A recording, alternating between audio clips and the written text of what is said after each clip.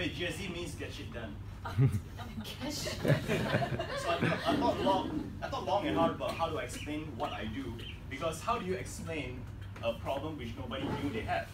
So I decided to go about by introducing first a case study. So my slide, very simple one. So it's like this. A few days ago, not a few days ago, actually last week, someone came to see me. And this person have a problem, right? And when I say problem, it can be anything. This is just a typical example.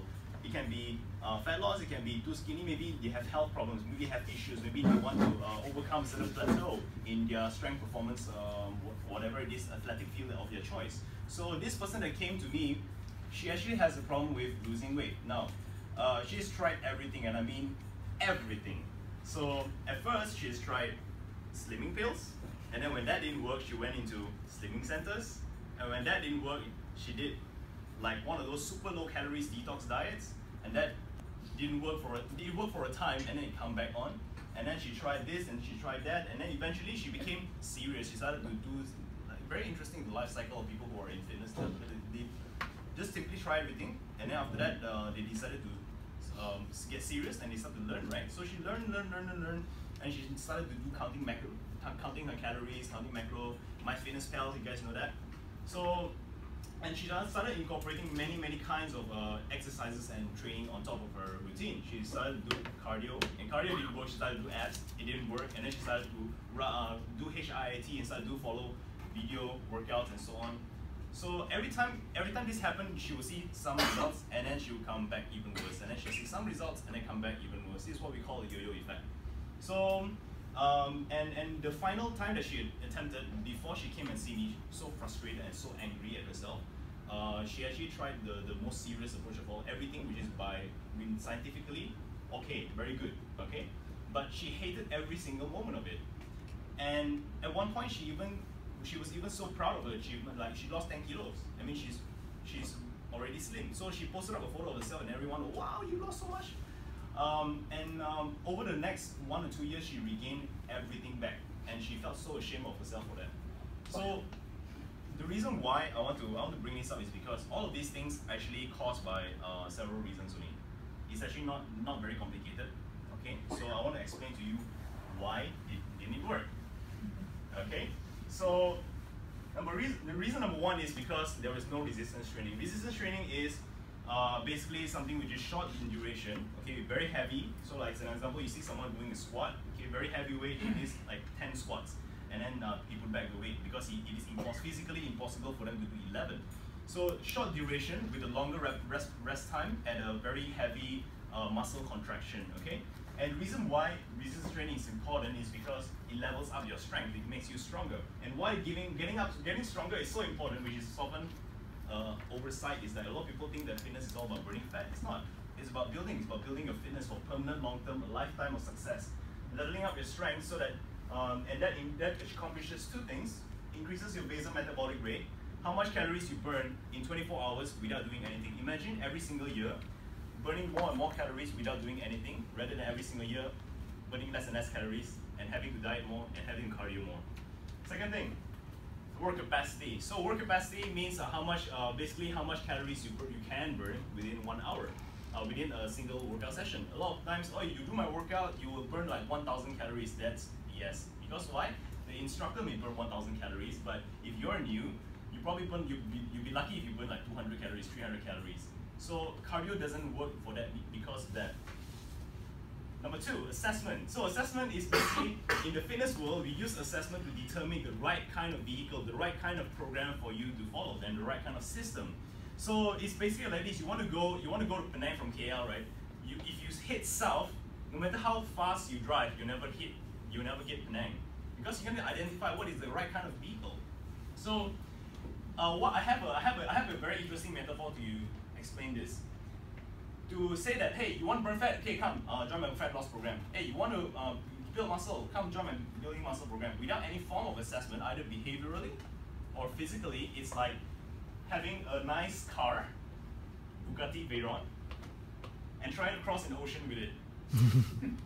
Okay. So no assessment. She just did simply do whatever it is, and as a result, she spent every year 10K, every single year.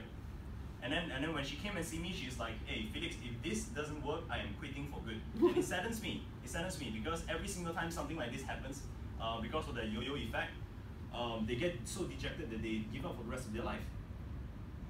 And finally, behavioral psychology. So it's more like willpower. You gotta have willpower in order to work out. Willpower is a myth because willpower doesn't work. You gotta, instead of trying to force yourself to do things, because by default we will always naturally revert to doing the things which we like rather than the things that we need logically, right? So instead of forcing yourself to do certain things, you actually have to change your perception and mindset about exercise. When I talk to people exercise, the first thing they think about is pain. When you talk to people who see results, when they say exercise, they say the first thing that comes to mind is pleasure, reward, badass, positive connotations, right? So, willpower.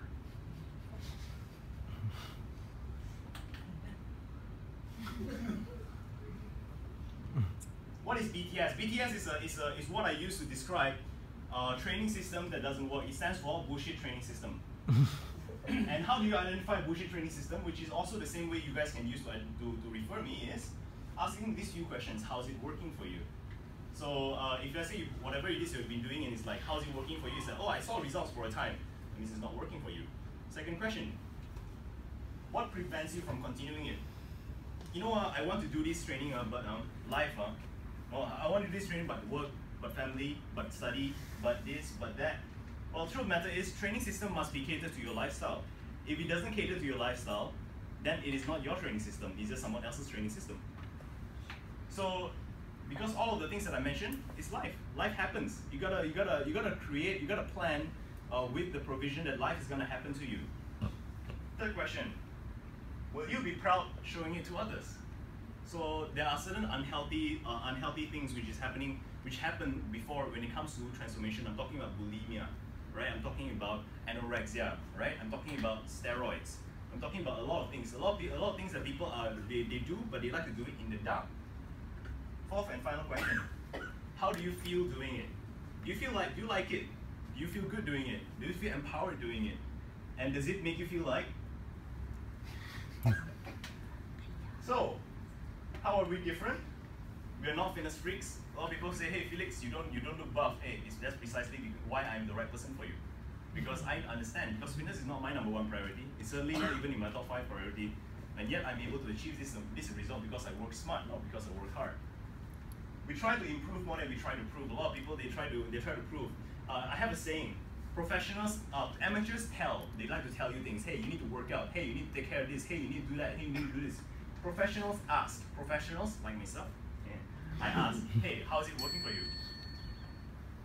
And so what if I tell you that none of this is new? Everything that I said isn't exactly new. It's been around for decades and decades and decades, but because it is not marketable, it is not sexy. So a lot of people, they try to come up with new and different ways to reiterate the very same thing, which makes what works. So here's my first thing now. So why no before after gap? So it's like people ask like, hey, why you don't have before after? Because I don't believe in before after. Because before after doesn't I can appreciate it, I like seeing it, but it doesn't show you exactly how long does someone sustain results. And the WTF #2, why you no muscle? Felix, why you are a fitness trainer, you should have 6-pack abs. You should have like 50-inch chest, right? And you got like 60-inch shoulders. It's precisely because fitness is not my priority. A lot of people like ask me, hey Felix, you are a fitness freak, you must be working out like 6 days a week. Truth of the matter is, I'm not a fitness freak. I don't work out 6 days a week. I train like 2-3 times, half an hour. That's all I do, because for me, my business is more important, right? And I'm sure that for all of you, it's quite the same. Who over here likes to train like twice a day for 6 days a week? No one. So that is all. So you're telling me I can ask questions, and I want to open the floor for questions now. Thank you.